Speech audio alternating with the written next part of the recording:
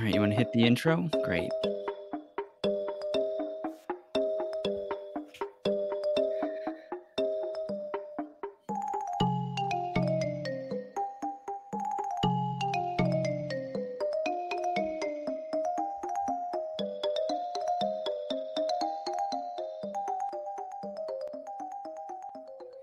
Okay, welcome back, everyone. This is Sam Biagetti of Historiansplaining, and this will be the second part of our grand survey of Western architecture. And this is part 2 from the High Middle Ages to the Renaissance.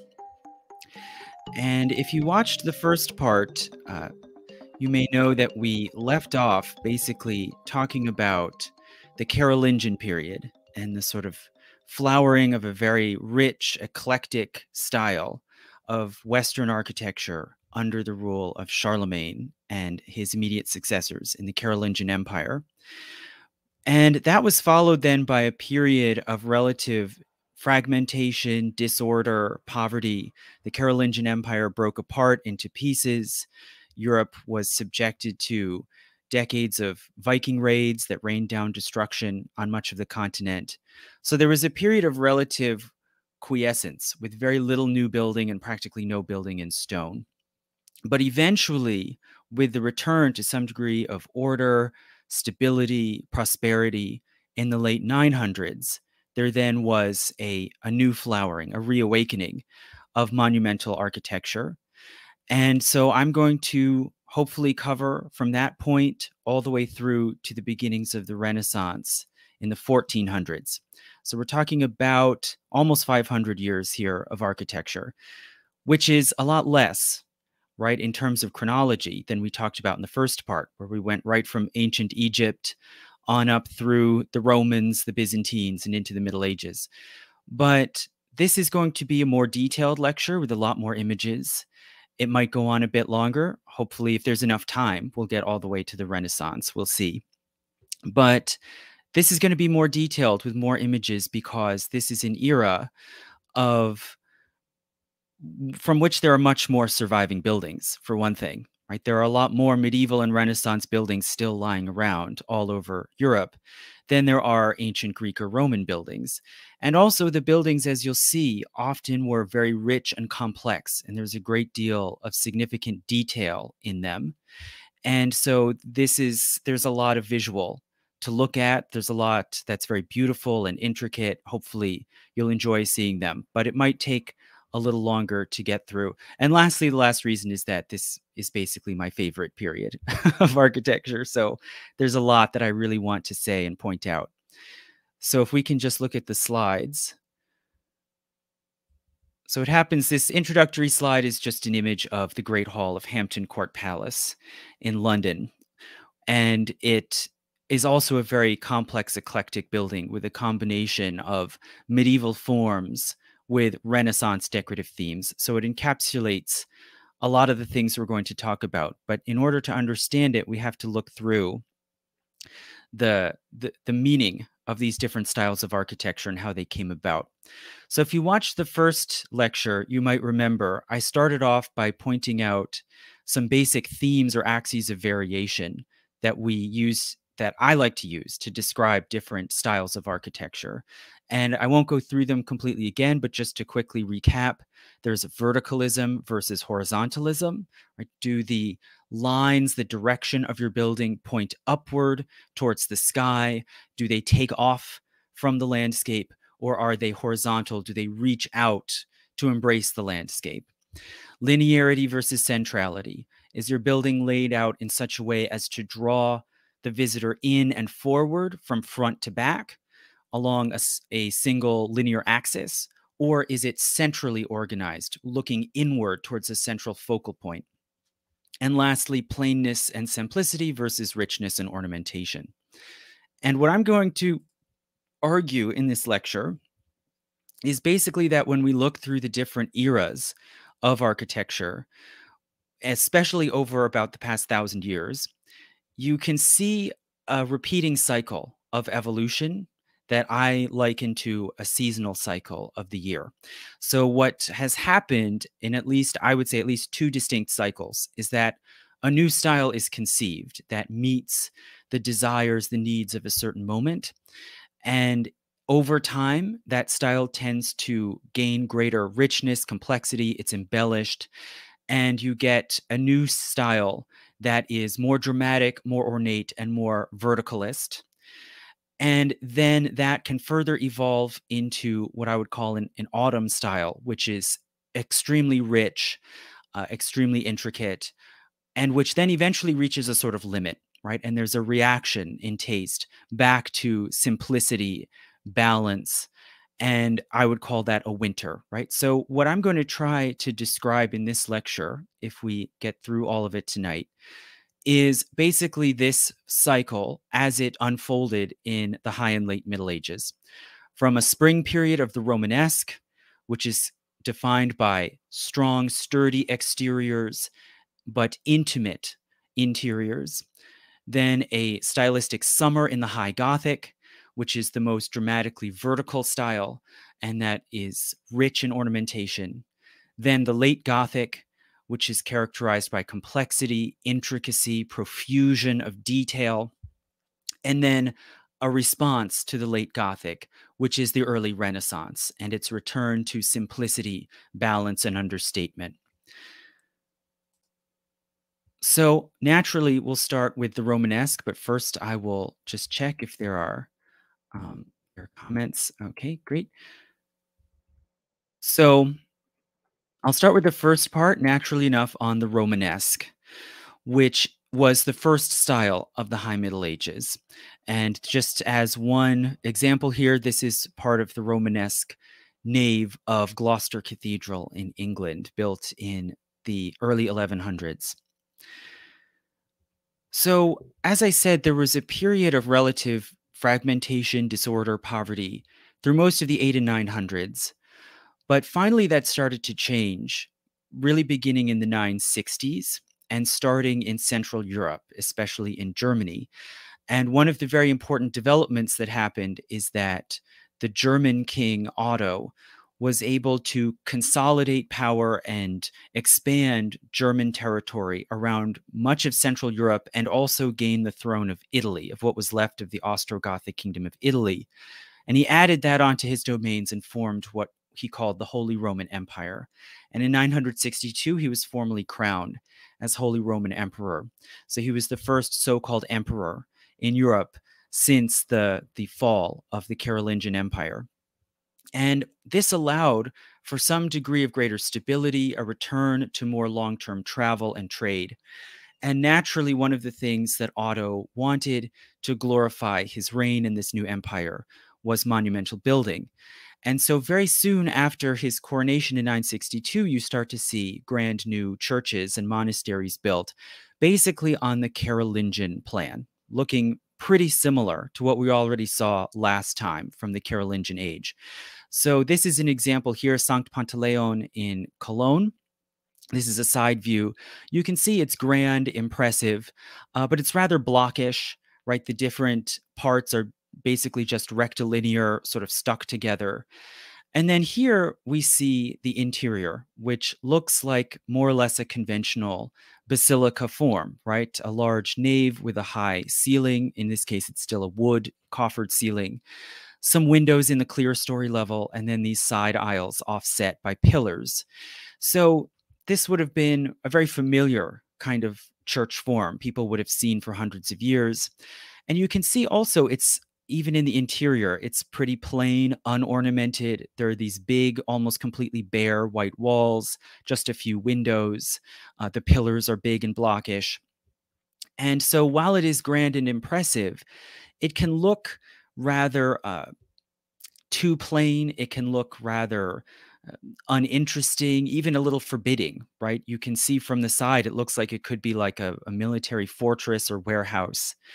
So there were various problems and shortcomings with this Carolingian style that people really wanted to address and to somehow solve. So for one thing, there were practical problems. the need for more apses, altars, and chapels because worship was changing, right? Worship in the early Romanesque era around 1000 was different from what people had known 300 or 400 years earlier. There was a much greater and growing cult of the saints, the desire to make pilgrimages, to pray to saints, to see images or relics, holy relics of saints. And as people were going on these longer journeys and pilgrimages, people wanted to hear Mass whenever they got to a church or an abbey. And so it became customary for priests to say Masses several times throughout the day, or to have several priests assigned to a church to say many Masses. So churches were centers of greater activity, and just having one single apse, like you see here in this church in Spain from the 1000s, just having one apse with one altar was no longer enough, right? Churches had to become complexes of many subdivided holy spaces for worship. They also just wanted more windows for more light and air, right? So here's a view of the same church, Sant Vicente de Cardona, and you can see it looks fortress-like. It has very few windows. It could be quite dark inside. You know, this photo is misleading, as so many photographs are, because there are artificial lights added in. This would have been a very dim space. And then also aesthetically, people wanted to, there was a tension, and people wanted to square the circle. On the one hand, they wanted great height and majesty. They wanted these buildings to be appropriate to glorify God or the saints or the king or the emperor. But at the same time, they didn't want them to just look monolithic and imposing. They wanted the buildings, especially inside, to be more intimate, more welcoming, to have private spaces for prayer and reflection. So there were all these tensions and contradictions in what people wanted out of a medieval building. And the Romanesque style basically formed out of a series of attempts to solve these problems. So here's one early response, a distinctively German response, which was to create a church more or less on the Carolingian model, right? If we look at this one end of St. Michael's at Hildesheim, it looks similar to what we saw at St. Pantaleon, right? Like a Carolingian church. But the catch is that it's now mirror imaged. There are two chancels on either end of the church. You enter in the sides over here, and you can look in either direction, and there could be different things going on. Maybe in this apse here, a priest might be saying Mass. Maybe down here, there's a choir performing a chant, right? And there are these little side galleries in the transepts. There are extra apses on the side. So it's becoming more like almost a little city, a little church complex, rather than just a simple linear church with one apse at the end.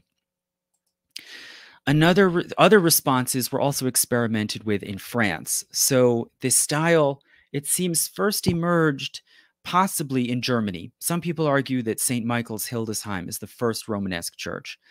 But either way, it spread very quickly all throughout the Holy Roman Empire, all the way down into Italy, and also westward into France and Spain. And French builders tried out different solutions too. Like you see here at the Abbey Church at Cluny, they've worked in a bunch of apses and side chapels all around. There's one big main apse here where perhaps the abbot might perform Mass, but then there are all these little side chambers and nooks and crannies. And then another somewhat simpler solution, but one that became very popular, is this one that you see here at Saint-Étienne de Vignery, where you have a basic basilica, like we've seen many times before, with the nave and the side aisles. But then instead of simply ending, the side aisles continue all the way around behind the chancel. So now the chancel, instead of just a wall in the back, there's a colonnade with pillars and columns. And behind it, you have this extra space called the ambulatory. And then more chancels with little chapels are added in, radiating out along the ambulatory. And that's what you see here in the photo of Saint-Étienne. You see the back of the church, right? The east end with the big ambulatory, and then these radiating side chapels.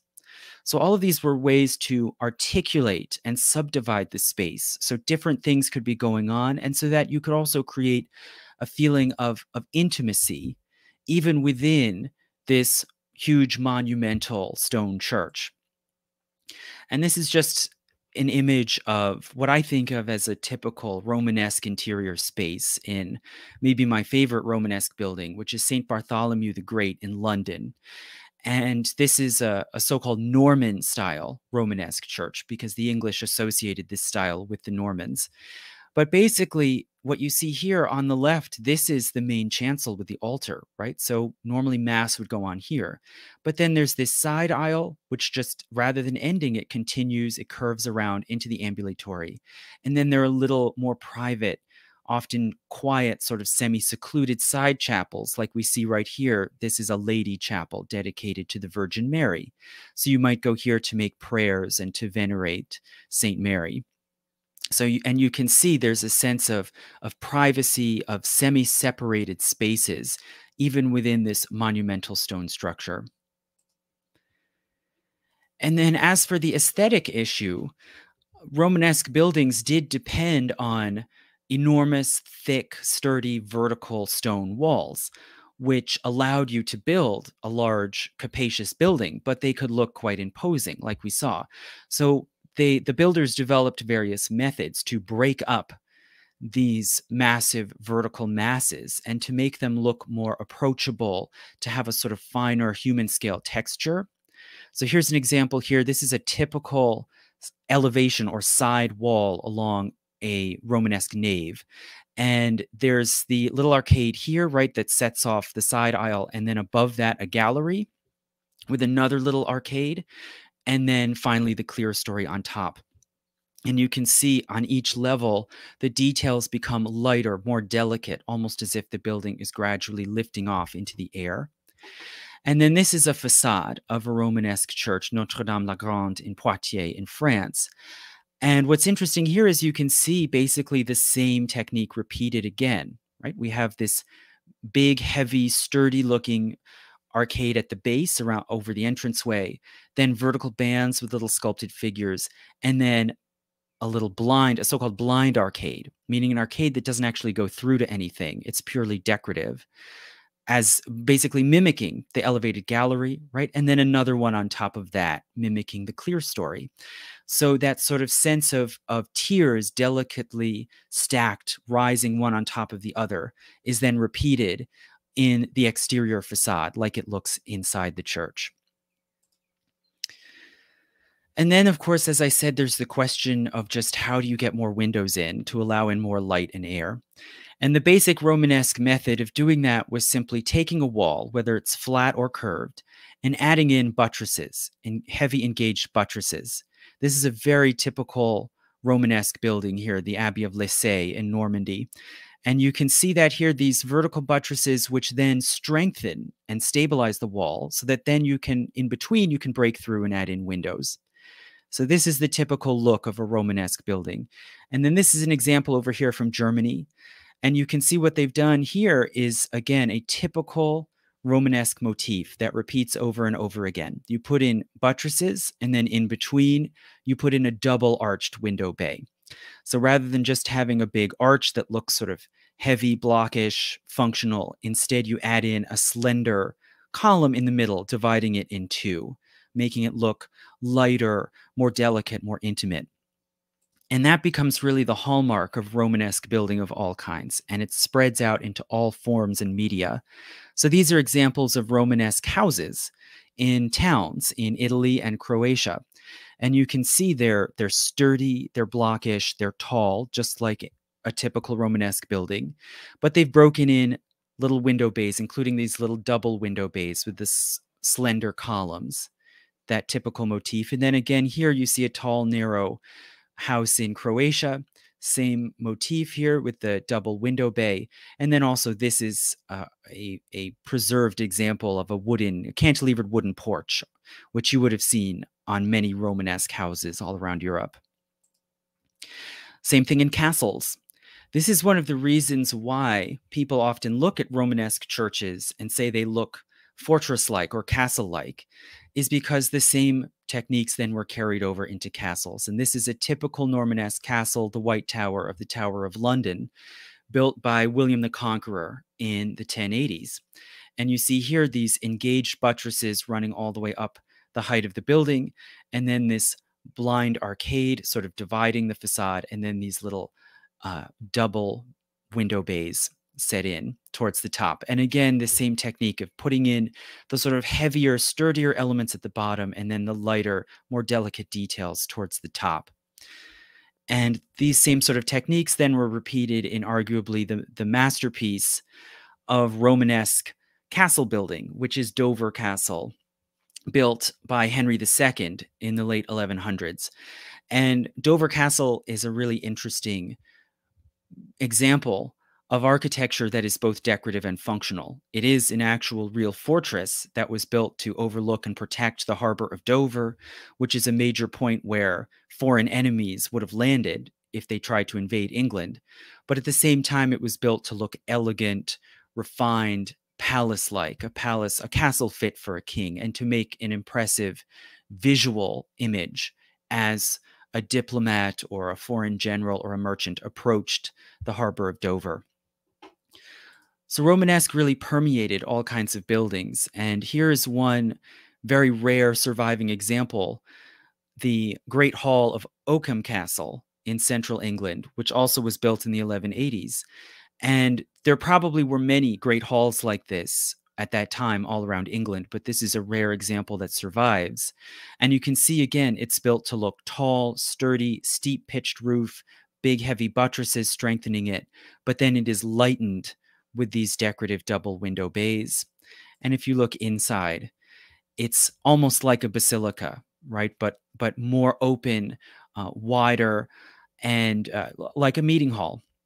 You would have had a central hearth and then a board or a table where the Lord might have sat and received guests or received his servants, his tenants, and just a wood frame, simple wood frame roof, which is what most buildings at this time still would have had. And it happens that there's this massive collection of horseshoes because the family of Oakham Castle was named de Ferrers, which can, it's sort of a double entendre. It sounds like farrier, the horseshoe maker.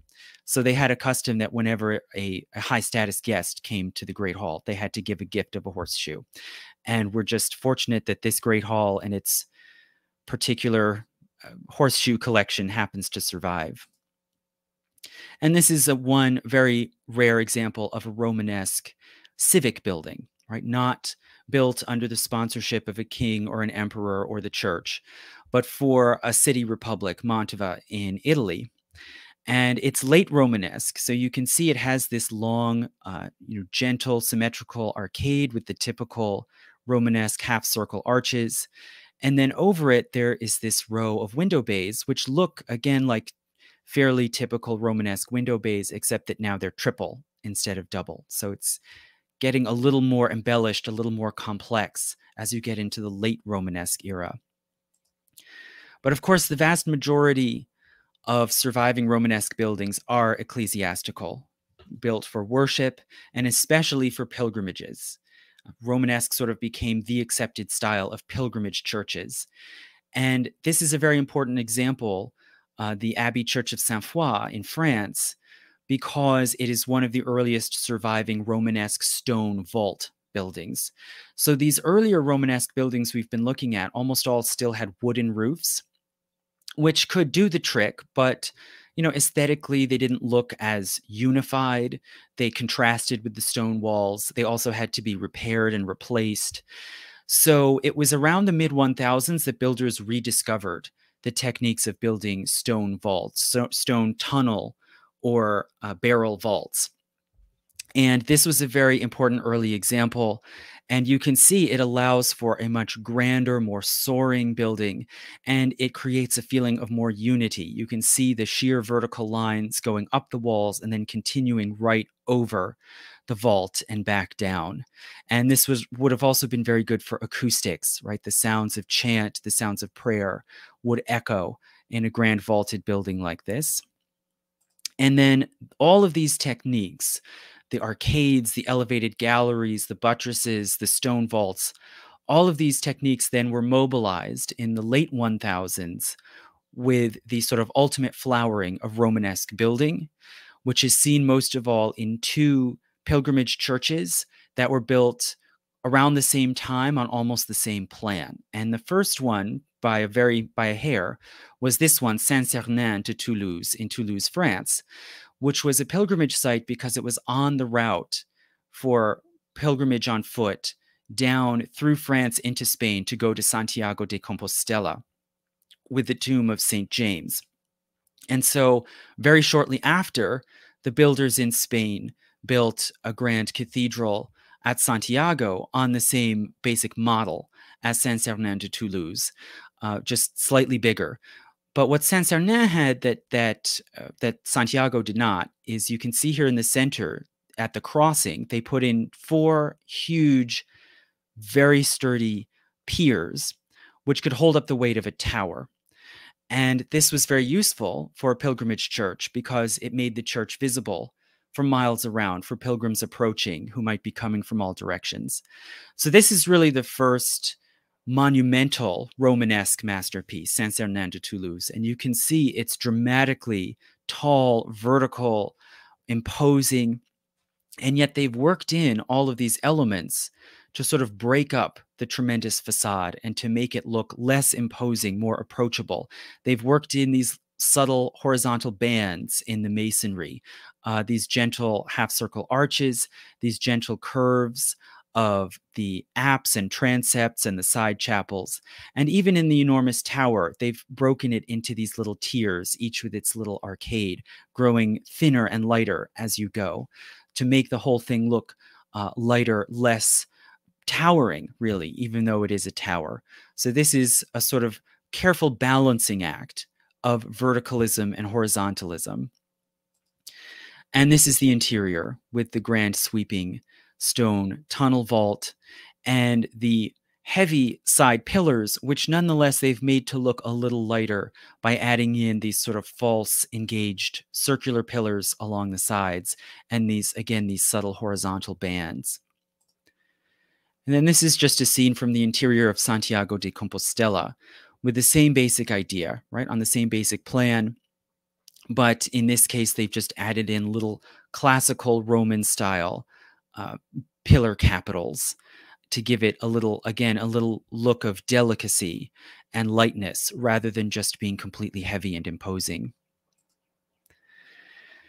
So the Romanesque really started in sort of Central West Europe, arguably first in Germany, and then very quickly developed and advanced in France and Spain. As it branched out from there, it took on different forms and variations in different countries, kind of distinct regional flavors. And possibly the most unique and distinctive is the Italian Romanesque. And this is the most dramatic example here, the Basilica of San Miniato in Florence. And the basic shape you can see is just a typical basilica, just like you would have seen in an early Christian building. But they've added on this decorative facade, again, to sort of break it up, to make it look lighter. They've put in these engaged, slender pillars, this gentle half-circular arcade.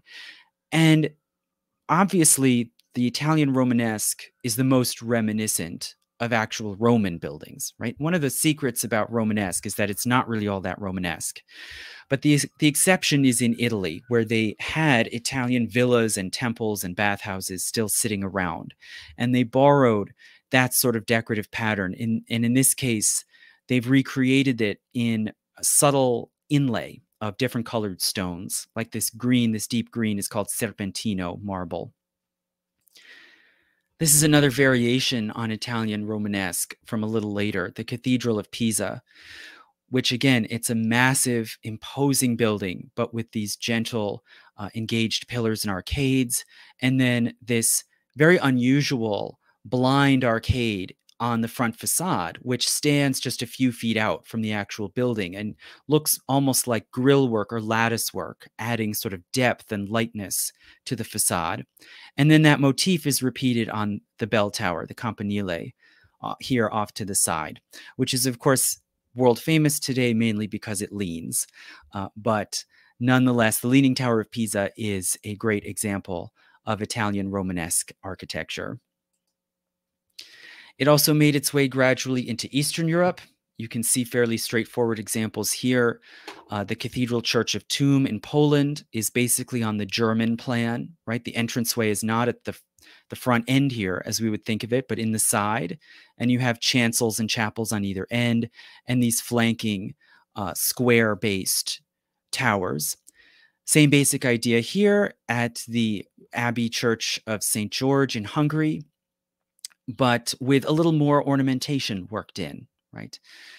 So it makes its way eastward. And then interestingly, you may know I recently posted a lecture about Serbia, made me very interested in the architecture of Serbia.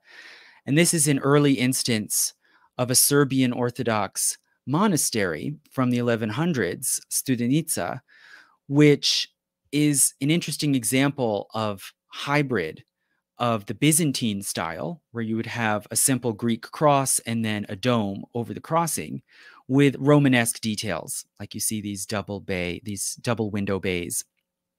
And this is one of the ways that Western and Byzantine could cross fertilize. And here it's happening in Eastern Europe, in Serbia, which had a lot of close dealings and interactions with Constantinople. But there's also a distinct regional style in the West that did something similar, which is the Romanesque style of Aquitaine in southwestern France. And this is Saint-Front in Périgueux from about the same time. And you can see this is almost like a normal Romanesque church if you ignore the roof and this sort of forest of domes and cupolas all over it, which clearly also is borrowing from the Byzantine style, which by this point people in southwest France would have encountered through travels to Constantinople and to the Holy Land during the Crusades. So you're getting more and more of these Eastern ideas from the Byzantine Empire and the Islamic world coming into Europe, partly because of the Crusades.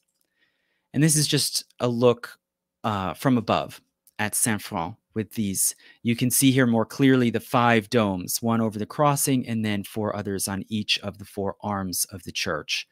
So again, very much like a Byzantine form, but with Romanesque details. And then in Germany, there was all kinds of evolution of the German Romanesque. And over time, they built more and more massive monumental Romanesque cathedrals, but they kept the same basic plan and layout. So here you see the biggest Romanesque building in the world, which is the Cathedral of Speyer. And it is tremendously tall, these 4 huge belfry towers, a dome over one of the transept crossings. But the layout, again, is double-ended, symmetrical, just like St. Michael's at Hildesheim. And this is what it looks like inside. You have this huge, soaring, towering nave with these transverse arches stabilizing it. And then if you look at the elevation to the side, you can see what they're doing is they have these main heavier pillars which support the transverse arches. And then in between, they have these lighter pillars that divide into 2 archways. So you get your double window bay. And in order to push those windows as far up as possible, to extend them all the way up, they've broken into the sides of the vault. So it's now no longer a simple tunnel vault. It has what's called groin vaulting, where you have these side arches intersecting with the transverse arches, creating these separate bays. And that's one way to get your more window space and get it up higher. And in England, these same basic techniques then were more or less copied. And a lot of English Norman Romanesque churches look pretty standard, like similar to what you'd see all around Europe. But a very important innovation that the English experimented with was ribbing. And this kind of changed the game because now you could, instead of just having a tunnel or a barrel, you could actually break up the weight and pressure of the vault and concentrate it on specific lines and then channel it down to the pillars. So this allowed you to shape the vault and almost sculpt it into all kinds of forms if you understood the geometry by which the ribbing would hold up the weight and stabilize it. And it creates such an effect that there are many places where bombs or falling construction equipment have broken through panels of a Romanesque vault or a Gothic vault for that matter, and completely wrecked it, but it remained intact because the ribbing stayed in place, right? So the two, each one, the ribbing and the masonry panels support each other, and one can actually stand up and stabilize even without the other. And this technique of ribbing and all these other techniques I've been talking about were all then mobilized to build really the biggest and most impressive Romanesque masterpiece of England, which is Durham Cathedral. So you can see here they've managed to create, again, a vault, these two flanking square-based towers flanking the west entranceway, and then a massive tower on the crossing as well. And in order to be able to do that, they had to really finely design, plan, and stabilize the whole structure.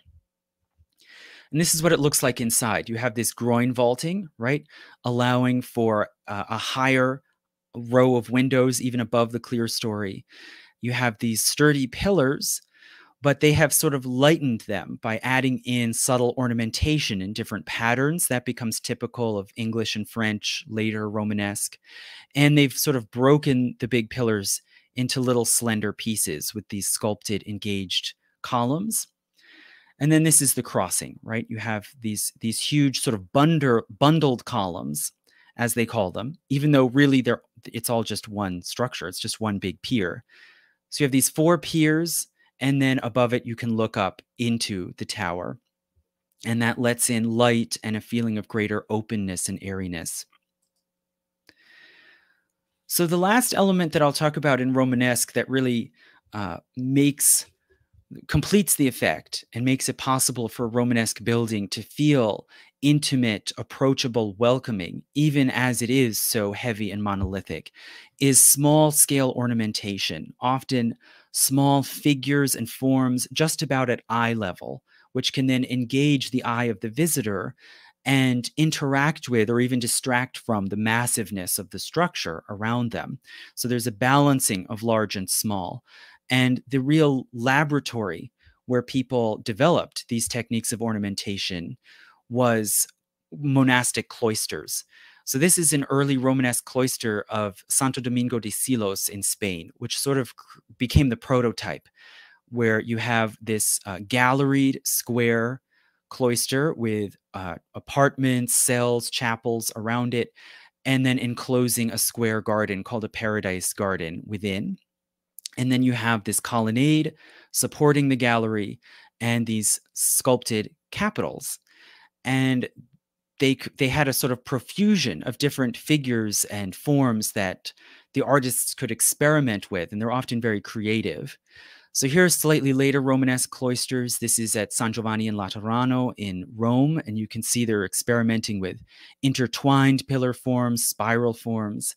And this is Moissac in France, where again you have these sculpted capitals, and then at the corner pillars they also have relief sculptures of saints or biblical scenes. And these are some examples of how this practice, this whole art form of Romanesque capitals, could then carry over from the cloisters into churches, palaces. So these are 2 examples from the Abbey Church of Saint-Foy, which we saw earlier. And this one, it seems like maybe warriors with shields and helmets. And then this one, it looks like maybe this represents a fortress, and possibly these are like defenders peeking over the edge of the fortress. A lot of these figures are really mysterious. We don't know why they were sculpted or what they might represent. Perhaps they were they served a function of encoding stories, events in a story that you could tell as you brought a pilgrim visitor into the church. These are some more examples I gathered. 2 guys who seem to be maybe fighting, pulling each other's beards. And then on the corners are these sort of bearded, grotesque monster figures. This is another human scene. This might be someone playing music, a musical instrument. This seems to be maybe someone doing naked acrobatics. And then these 2 figures maybe having sex, maybe wrestling, hard to say, right? There's a lot of whimsy and fantasy here, and a lot of it we just don't know what to make of them. But they were clearly an important part of the embellishment of a Romanesque building. Here are a couple with sort of monster winged figures. These are sort of sphinx-like figures, or maybe siren figures with human heads. And then lastly, these are sort of dragon figures, which you see often. And here they seem to be issuing out of the mouth of a human mask. And then I love this one. This is my favorite. You see these two dragon figures. And then if you look at the corner, their heads meet up into one and they seem to be eating a human. Does it represent something? Does it have some theological or folkloric meaning? Is it just for fun? We really don't know. But again, it creates this something very engaging and human in the Romanesque building. And then sort of the pièce de résistance is tympanum relief sculptures, which would be in the archway over a doorway. And this again is at the Abbey Church of Saint-Foy. And we see here in the center, right over the middle of the door, is a seated Christ judging the good and the evil. He has his right hand lifted up to these folks who are, saints, monks, maybe patrons who help pay for the church, St. Peter with his keys. And then he has his left hand pointing downward towards the evil who are damned and are being sort of arrested by demons and various evil creatures and then fed into the mouth of some monster into hell, where you have presumably the devil. So again, there's a lot of whimsy, a lot of fantasy, creativity, and it tells a story. And then lastly, there are some surviving Romanesque fresco paintings, not very many. And there are some points where it's clear that there were some, but they faded away or they were destroyed at some point. But a really dramatic surviving example is the frescoes in the crypt of the Abbey of San Isidoro in Spain from the early 1100s, which are very vibrant and rich and have scenes of Christ and the Gospels and saints, as well as just geometric decorative patterns, scrollwork patterns, clearly inspired a lot by Roman frescoes. And this was important here because the crypt of San Isidoro was the burial place of the tombs of the kings of Asturias in northern Spain. So you wanted it to be somehow impressive and engaging, despite the fact that basically it's just a basement. And again, this would have been very dim, right? This is the lower level of the building. There would have only been some candlelight. It would have been quite intimate. And frankly, hard to appreciate, right? The richness and the vibrancy of these frescoes. And that's part of why eventually builders moved beyond the Romanesque style and mustered new techniques of building taller and lighter with more windows to make a more impressive, more airy, and more lit building. But before I go on to that, I'll take a look at if there are comments. Okay, I've seen all these architectural elements before, but I haven't paused to consider and understand them. That looks like the Alhambra. Was there Romanesque in the Muslim world or a cloister? There was Arabian and Middle Eastern influence in Romanesque, but not nearly as much as in the next era, which we're going to talk about next, which is the Gothic. Okay, let me see.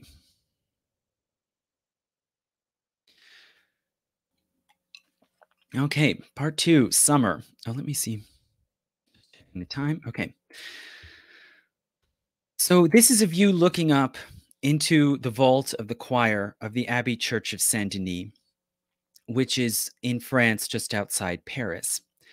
And this is the birthplace of Gothic, right? The Gothic style has a more distinct, specific time and place where it was conceived. And if it had a single inventor, it's at least its sort of intellectual father was the abbot of Saint-Denis, Abbot Suger, who not only was the abbot of this very old, rich, prestigious monastery, but also was a minister, more or less an unofficial prime minister to the King of France. And there was a traditional relationship between Saint-Denis and the French crown. And Saint-Denis actually, again, was the burial place of French kings of the Capet dynasty, like San Isidoro in Spain. So Abbot Suger wanted to glorify the French crown, to show the close relationship and alliance between the French church and the monarchy, and to do so by basically breaking the bounds of Romanesque buildings and showing something more brilliant, more bright, more enthralling than the sort of enclosed, intimate spaces of Romanesque building. And you can see with the builders of the building, they were able to bring about something very striking and new. So the Abbey Church of Saint Denis, at least the choir as it was built in 1144 to 45, brought together certain distinct elements that had already been tried out before in Romanesque. They were not totally new, but they had never been put together before, and they had never been pushed to such an extreme degree. This was really a daring enterprise testing the limits and the boundaries of what stone could do. So one of these is pointed arches. So people often say, well, the difference between Romanesque and Gothic is the Romanesque has half circle arches and the Gothic has pointed arches. And that's not quite true. There are Romanesque buildings with pointed arches, but in the Gothic, they're used to a much more extreme degree, and they're used both for decorative purposes to make the whole look of the building more vertical, right? And to draw and almost push the eye upward towards heaven. And also structurally, a pointed arch can bear more weight without buckling, as long as it is narrow, right? It may not be able to open up as wide and broad a space as a rounded half circle arch. But as long as it's narrow enough, it can reach higher and bear more weight. So if you're trying to build a vault or a tower as high as you possibly can, you're likely to base it on pointed arches. Another is ribbing. We saw ribbing like in the English cathedrals at Gloucester and Durham, but it's used much more extensively in the Gothic, and it not only is used to reinforce the vault, but to give it a sort of sculptural shape, a look of undulation, right? And you'll see how that happens in grand Gothic vaults. The third one is flying buttresses. But before I talk about flying buttresses, I'll point out this is another view of the Abbey Church of Saint Denis, and you can see these elements of the pointed arches, one pointing up towards the next, right? Basically leading the eye up to the ceiling. The ribbing that then sort of springs out, almost like branches out of a tree, right? Out of the pillars, out into the groin vaulting of the vault.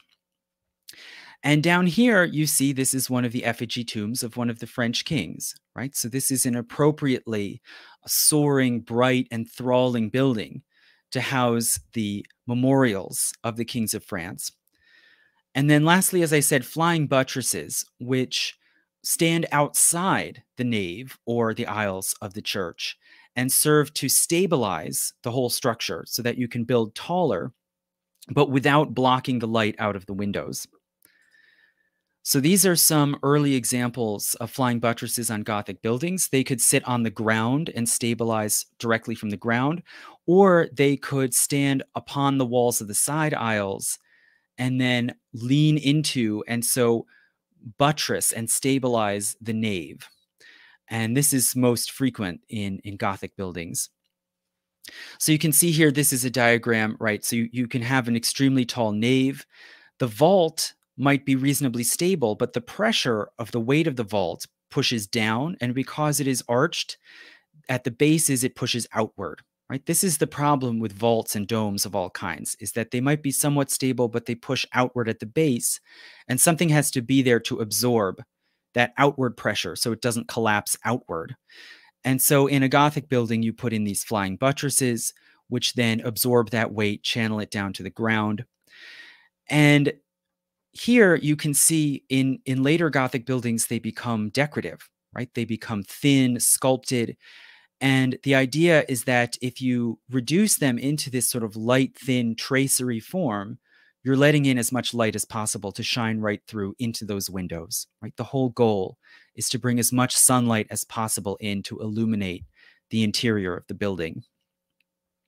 So this is an example of what could be done in a Gothic vault fairly quickly after the completion of Saint Denis. So that was the initial sort of announcement of the new style. And then it spread around France first very quickly within just a few years. Abbots, bishops, city incorporations, dukes started putting money into building grand new buildings in this new style.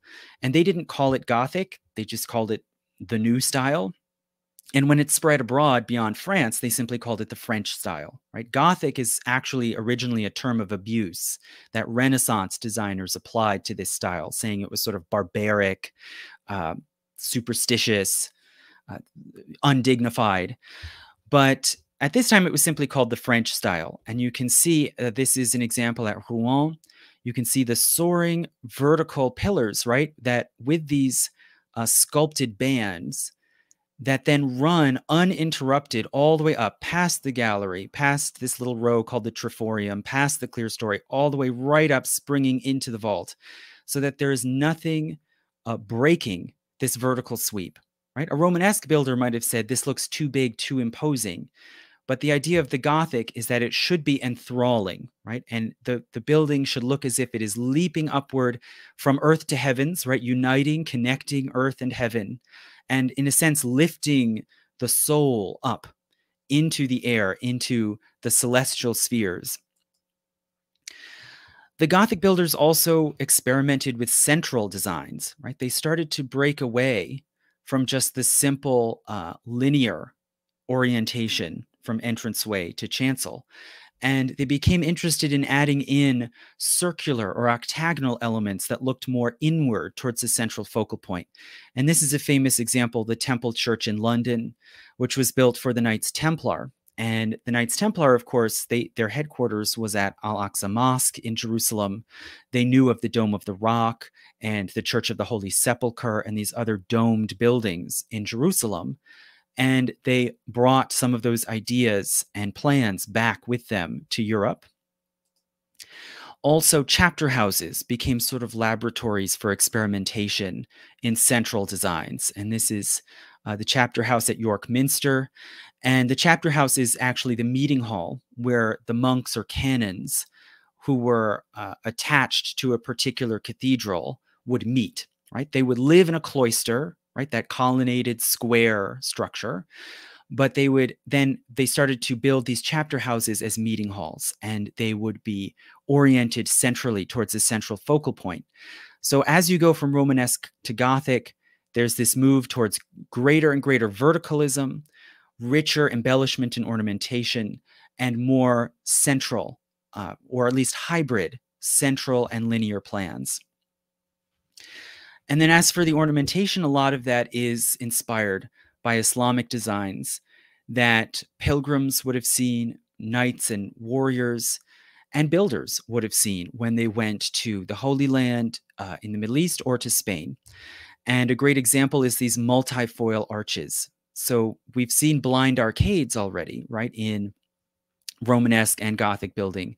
But now they're trying out these sort of complex flower-like profiles, purely for decorative effect to engage the eye. And even these little intricate tile decorations also are mimicking Islamic buildings.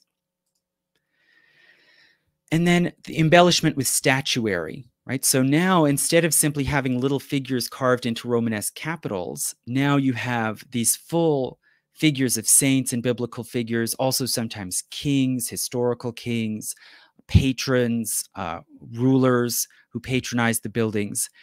And this whole new style is invented, first at Chartres, or at the royal portal that you see here in Chartres, and then it's spread all over Europe.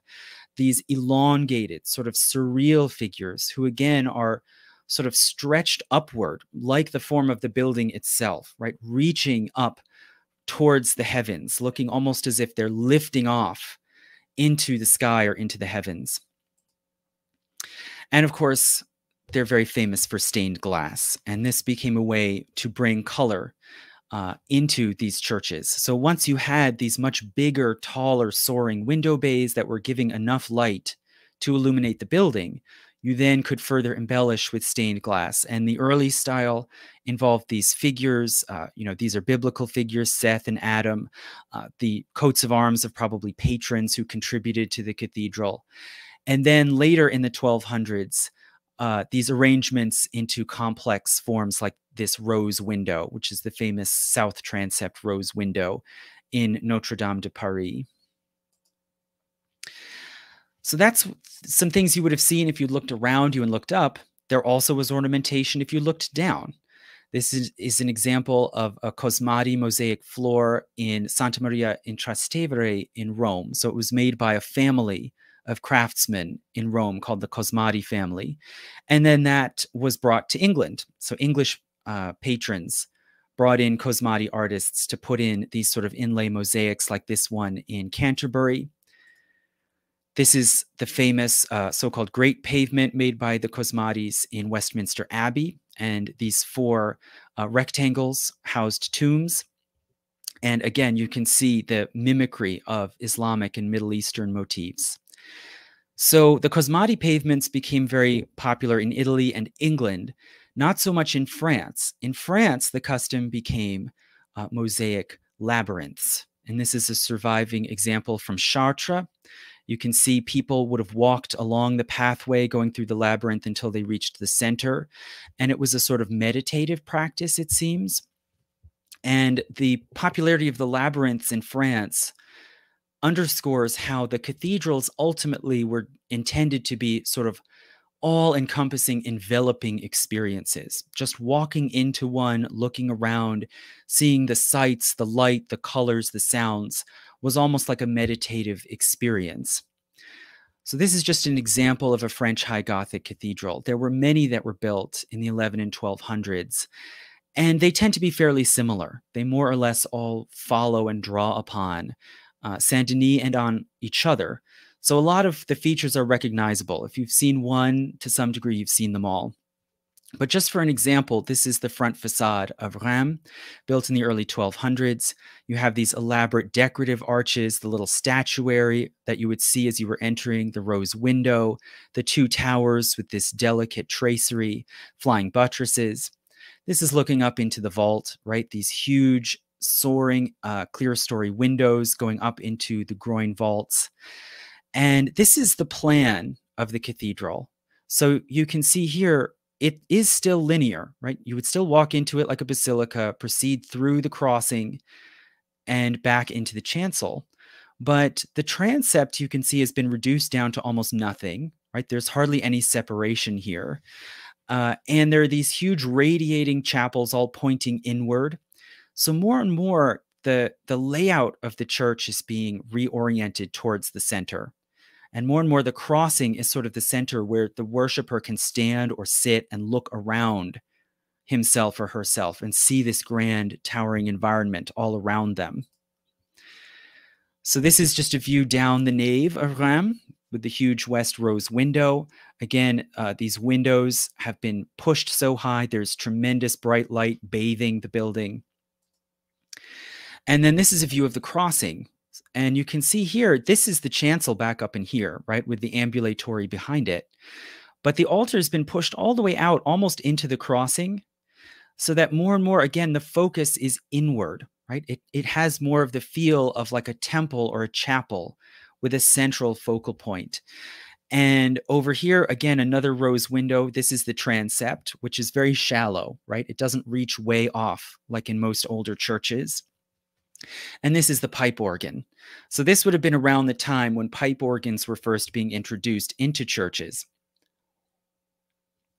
So there was a very long tradition of choral music and chant, but now instrumental music was being introduced into the cathedrals and was more and more part of the experience. And this is a lovely sculpture that I love of men playing musical instruments in Santiago de Compostela. And this one here, this two-person instrument, is an organistrum or hurdy-gurdy, where one person would have cranked a wheel, which would then play against the strings, and the other person would turn the pegs to change the notes. And it's a real thing. It sounds like something out of George R.R. Martin, but it's real. You can see them. And it would have created this great resonant sound almost like a giant cello, which would reverberate all throughout the church. So it was the cathedrals were sites of activity, of gathering, where you would have been enveloped in sounds, in smells, in colors. It was a whole sensory experience. And to go back to Rheims, Rheims also had a labyrinth. Each labyrinth was its own different design, right? And this one was in Rheims for several hundred years, but it was torn out in the 1700s because the bishop didn't like that kids were playing around on it and making noise. So they were trying to kind of crack down, right, on this sort of almost boisterous, noisy, active experience of the cathedral. But we have these drawings of what it looked like. And it's very special because it has these 5 figures. And in the center, this is the bishop who first proposed and sponsored the building of the cathedral. And then in the corners are these 4 figures holding mason's tools, like a square and a compass. And these are believed to depict the different master masons, the sort of head builders who were brought in over the years to oversee the building and extension of the cathedral.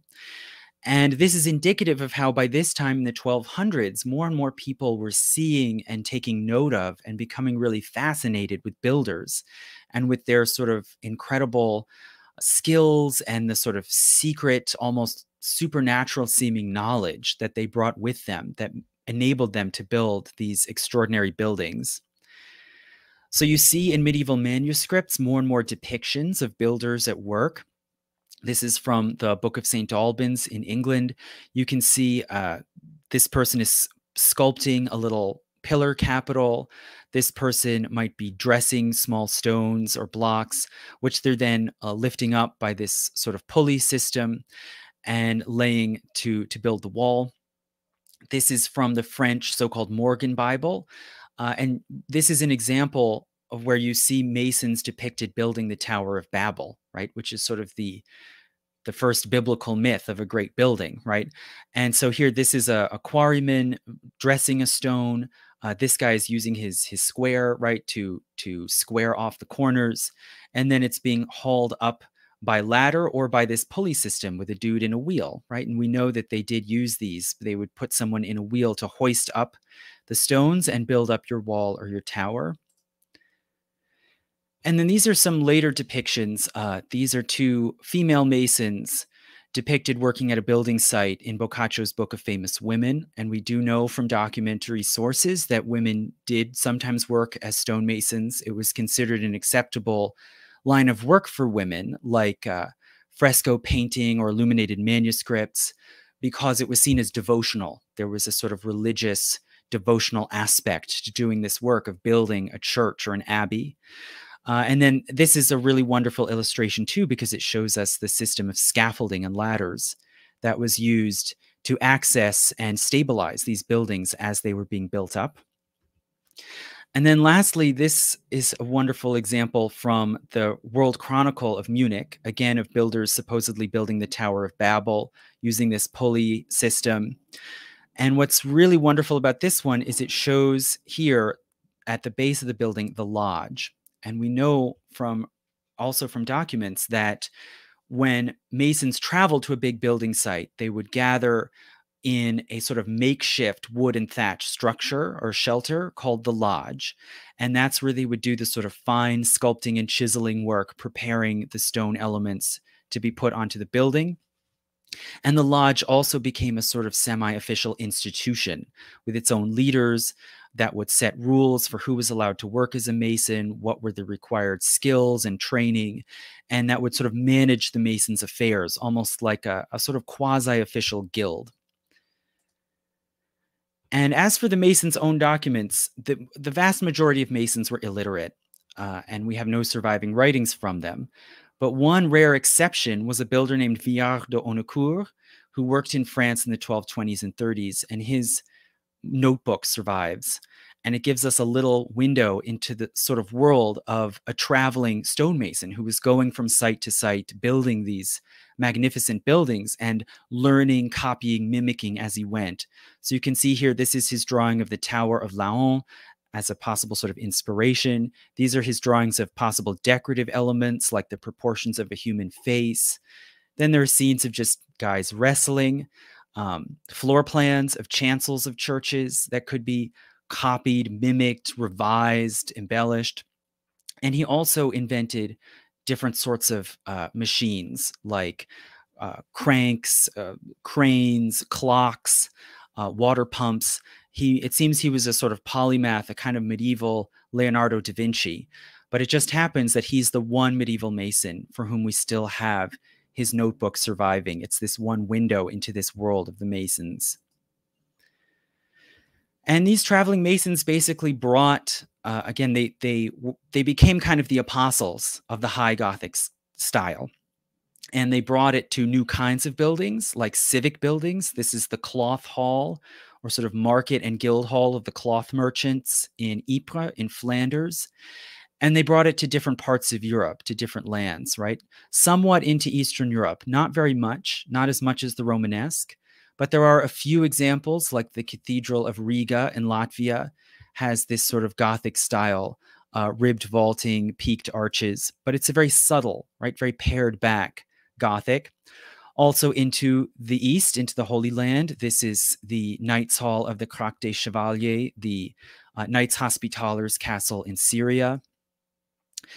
And in some ways, it was mimicked and borrowed into different forms and different media, like in the north with the great stave churches of Norway, which, you know, are a distinctive style unto themselves, but I would say show a lot of influence of the Gothic, right? With the dramatic verticalism, the high peaked gables, the little ornamental dragon heads, but all sort of built on top of a basic cross plan. Right, so this is possibly slightly earlier, the Borgund stave church, and then this is the biggest one, the Hedal stave church, built maybe around 1200.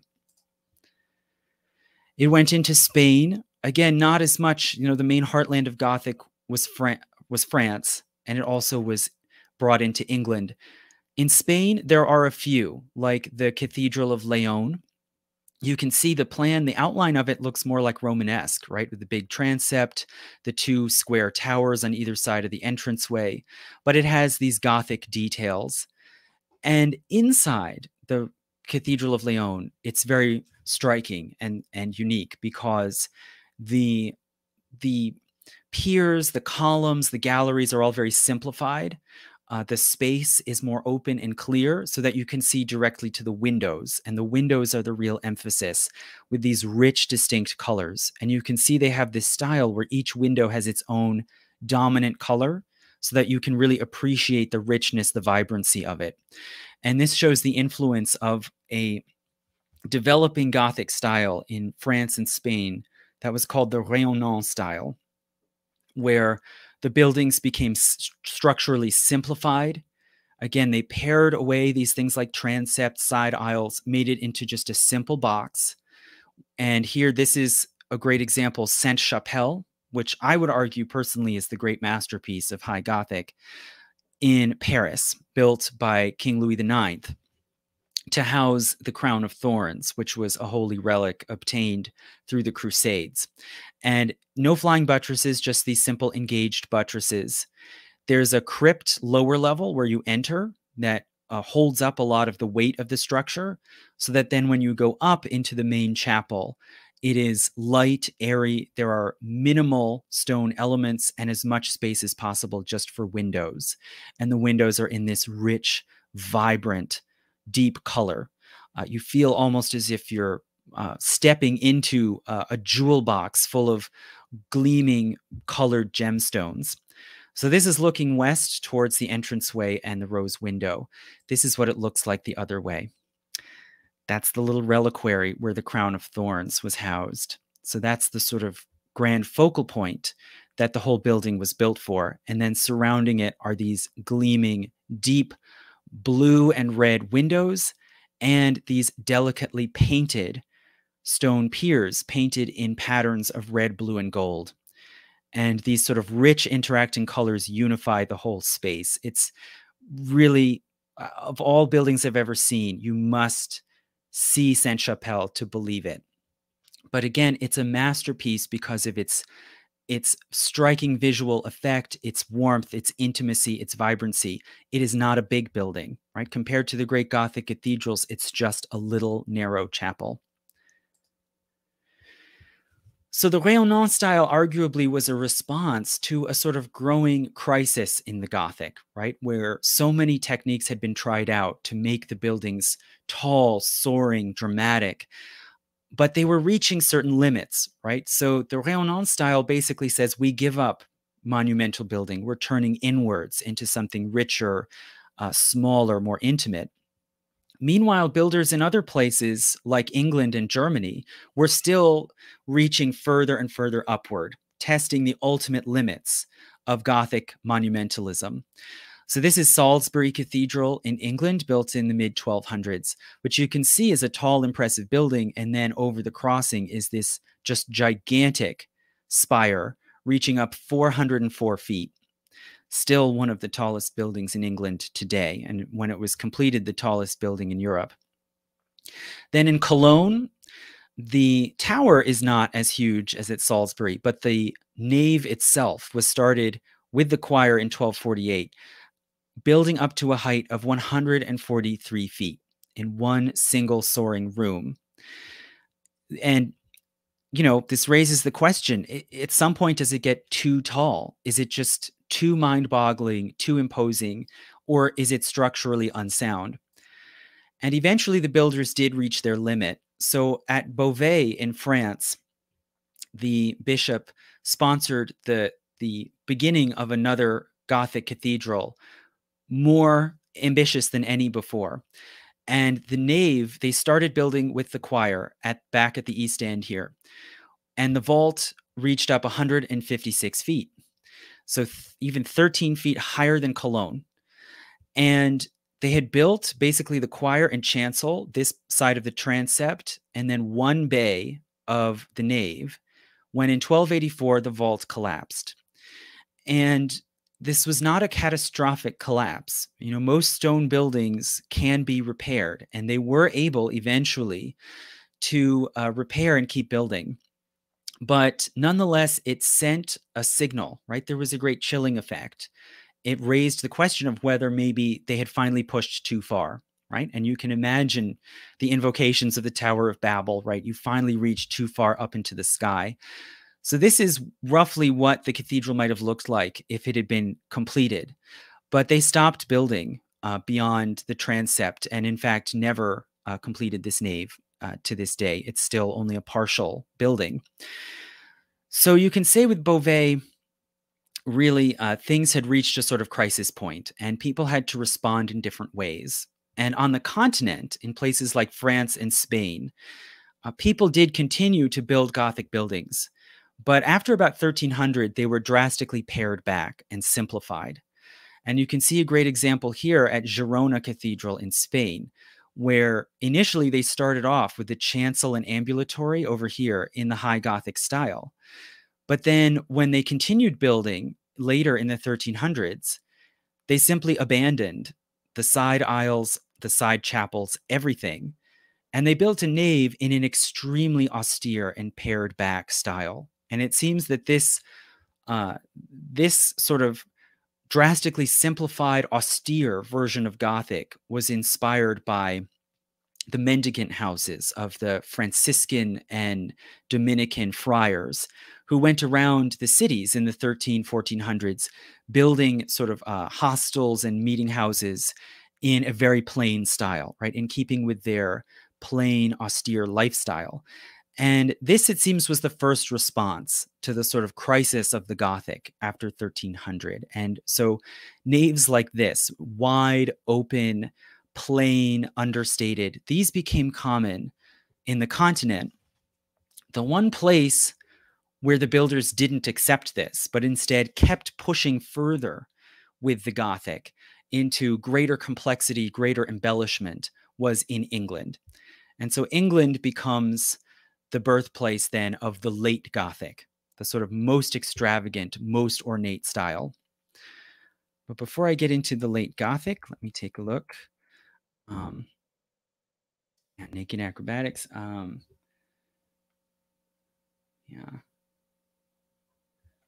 hurdy-gurdy. Haydn wrote for the hurdy-gurdy. Also a peasant gypsy instrument in the northern countries. regarding Saint-Chapelle. Really interesting work done in Basque Country at Bayonne. Yeah. Yeah, Basque Country is in basically north central or northeastern Spain, would have been along that pilgrimage route, right, where styles, motifs, ideas were carried from Central Europe into Spain and back and forth. Okay. Right. About the late Gothic. So the late Gothic begins in England around really in the late 1200s and then really takes off in the 1300s. And in England, it's often just called the decorated Gothic.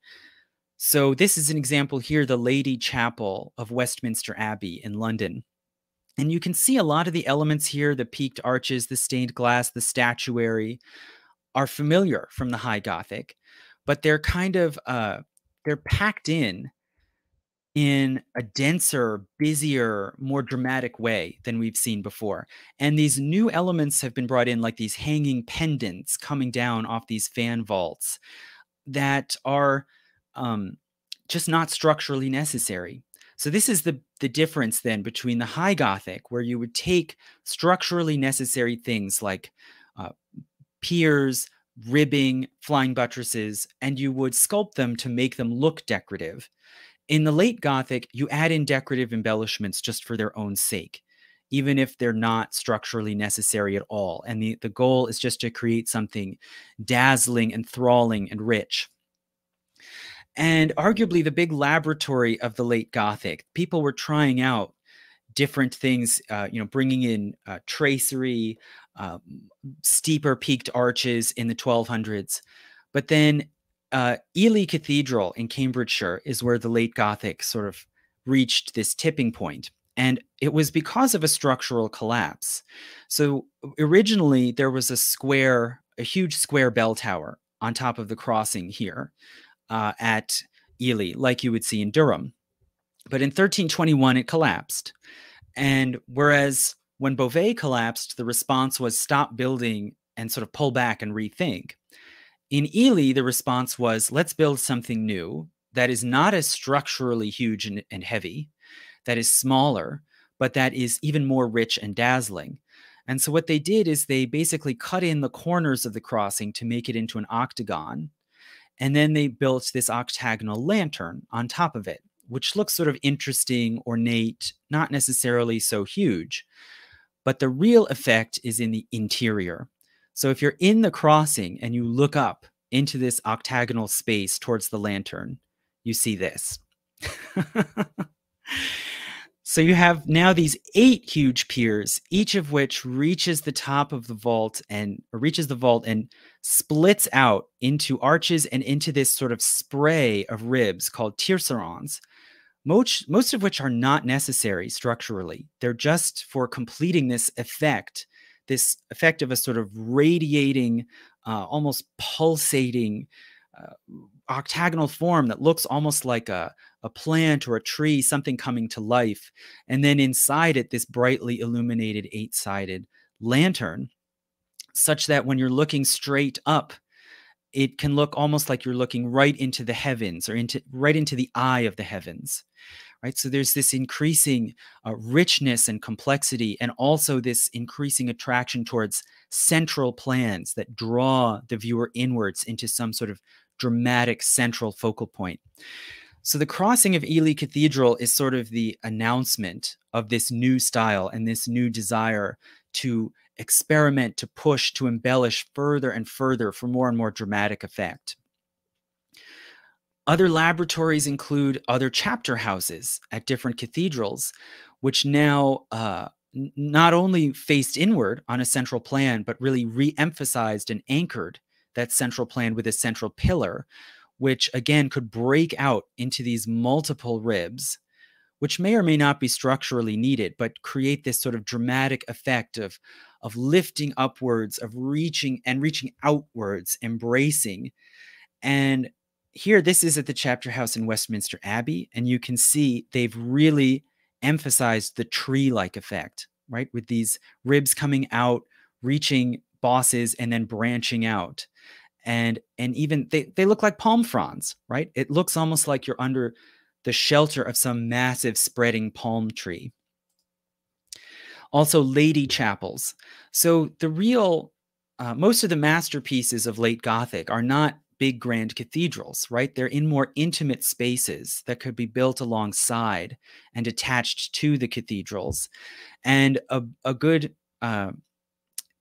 opportunity for that would be adding on a lady chapel. So a king or a duke or a rich guild might pay to add on a chapel dedicated to the Virgin Mary onto an existing church, and they could decorate it in the latest style with this complex tracery, these decorated bosses. And you can see here in these vaults, now not only do you have these sort of spraying fan vaults, now you have what are called liarns, these extra ribs that run in just decorative geometric patterns, right? Connecting one rib to another and intersecting and supporting these little decorative bosses. No structural purpose, just for fun.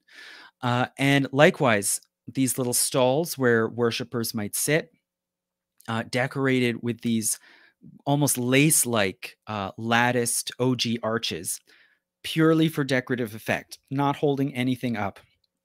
So the idea again is to appear dazzling, rich, uh, uh, abundant, right? To almost to recreate the look of a verdant forest or a garden, but all in stone, and to make the stone look somehow alive, right? Moving, motion, life.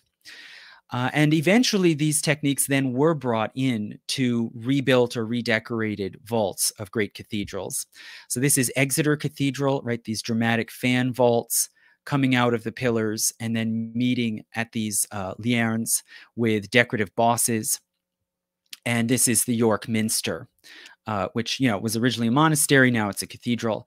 And here you have this sort of almost webbing, almost spider-like spiderweb-like webbing of ribs meeting at these gold leaf-covered bosses, reflecting and lighting up with the sunlight from these massive windows.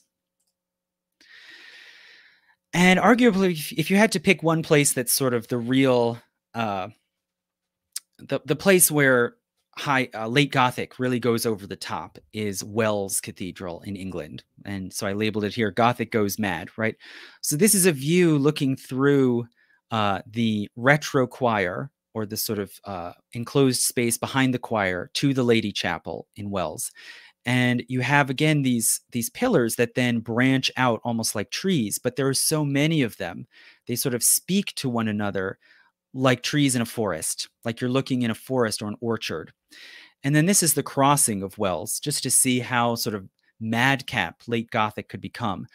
They built a huge square tower on top of the crossing, and to support it, instead of just having big, massive, heavy piers like you would in any ordinary Gothic building, they put in these sort of inverted arches, creating a sort of X shape, and these like circular oculi, just like for fun, and it has a stabilizing effect, but again, not really strictly structurally necessary, just creating something interesting, mysterious. And as for ornament, a lot of it is like what we would have seen in Gothic, but more detailed, more sculptural, right? These blind arcades with these decorative peaked OG arches, an arch within an arch within an arch, sort of cascading one on top of another. This is the Minstrel's Gallery in Exeter Cathedral. So again, these little decorative spires sculpted, I believe in bronze, and then these angel figures with musical instruments, again, emphasizing that music would have been coming out, right? There's this association of angels and music, and the singers and performers would have been in this gallery. And this is an example of a ceiling boss in Exeter. And there would have been all kinds of figures, saints, angels, kings. But this is a common figure that appears in a lot of Gothic, especially late Gothic, which is the so-called green man, which is just a male face with foliage issuing out of the mouth. And it might represent something about nature, about the Holy Spirit, which is breath. The Spirit is breath. Or maybe the preaching of the gospel, right? The sort of life-giving gospel coming out of the mouth. They're often seen around pulpits, places where priests and bishops would have been preaching the gospel. And this multiplies and becomes common in all kinds of late Gothic buildings.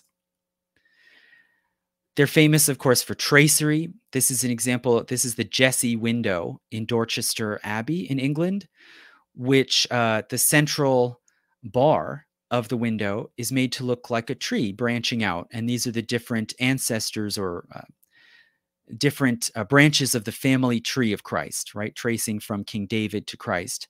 And again, stone being sculpted and shaped to look like a living organism, like a tree growing and branching. And these motifs then are brought into what's sometimes been called the Sistine Chapel of glass, the biggest, most complex single stained glass complex, which is the Great East Window at York Minster. And you see how, again, it's like branches or vines forming this incredibly intricate lattice work. And just a couple of examples of late Gothic masterpieces. This is the Lady Chapel added on to Westminster Abbey, which we saw some of the interior earlier. So this is Westminster Abbey, right? Looking Gothic, right? Finely finished, detailed, ornate.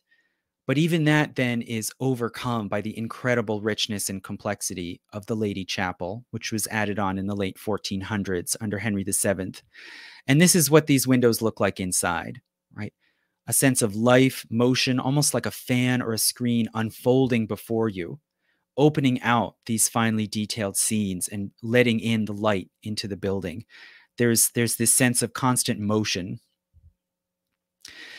And lastly, what I would consider the greatest masterpiece of late Gothic is King's College Chapel, Cambridge, which again, it's drawing on the Rayonnant style, right? It's just a simple rectangle, no flying buttresses, just engaged buttresses.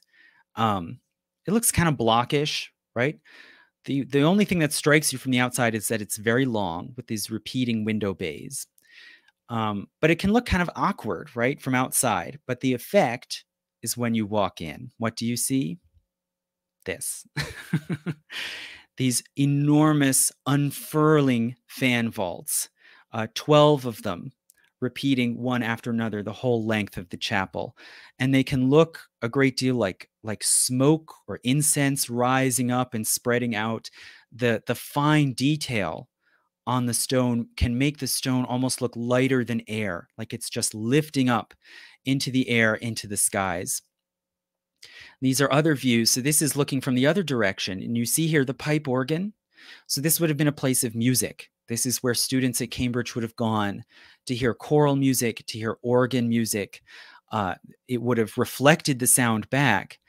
And I would say the undulations of these fan vaults along the length of the chapel have a sort of rhythm to them, almost like music. It's like music in stone. And here, again, you see that the theme of the music and the proclamation of the gospel through music underscored by these angel figures with their trumpets standing atop the pipe organ. So I would say this is basically the culmination of late Gothic in England. And for the first 100 years or so, this was overwhelmingly an English style, which only crossed over to the continent very little. It took until the late 1400s for it to really start to spread abroad. One of the early places it spread, of course, was Scotland, the neighbor to the north. And the great masterpiece of Scottish late Gothic is Rosslyn Chapel, built by the Sinclairs of Rosslyn in the mid-1400s. And you can see it, again, it's a small, intimate chapel, right? It's not a grand, soaring, tall building. It's not monumental. It's a small, intimate building with this incredibly rich and overwhelming ornamentation. Again, alive, moving, mysterious, romantic. This is part of why Rosslyn Chapel's been the center of sort of romantic conspiracy theories for many years, right? It seems to have this mystery to it. And if you look here at this, finely sculpted pillar capital, above it is this little decorative figure, which is an angel playing a bagpipe.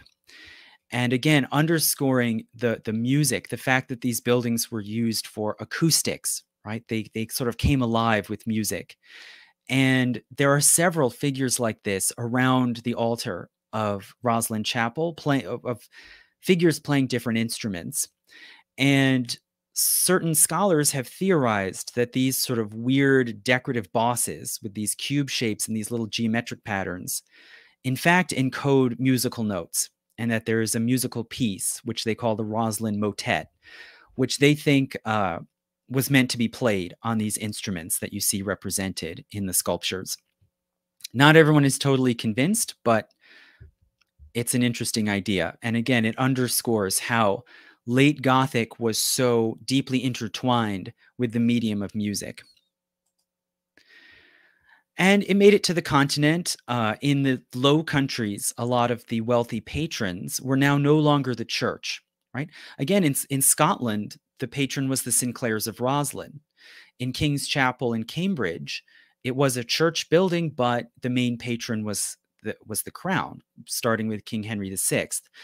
And on the continent, you see aristocrats and monarchs. And this is a depiction of, from a Flemish book, of a king enthroned sort of kibitzing, watching a stonemason and a carpenter work on his building. But also a lot of them were civic and commercial associations, like guilds, weavers' guilds, merchants' guilds. This is the town hall of Bruges, embellished in this elaborate late Gothic style, built, of course, by the City Association of Bruges. And in Venice, the Republic of Venice and the wealthy mercantile families of Venice eventually also adopted late Gothic. And the builders there intercombined it, hybridized it with Mediterranean styles like Byzantine and also Islamic. And of course, the great monument of Venetian Gothic is the Doge's Palace, which was built in gradual stages in the 13 and 1400s. And you can see it has this lower loggia, which is open with these broad open arches where citizens could approach, enter, bring business to the Venetian government. Then above it, a covered gallery with this elaborate lattice work, sort of semi-private, where government meetings might have taken place. And then the private rooms on the top, right, with this sort of sheer wall that is just lightened by this delicate pattern in the brickwork.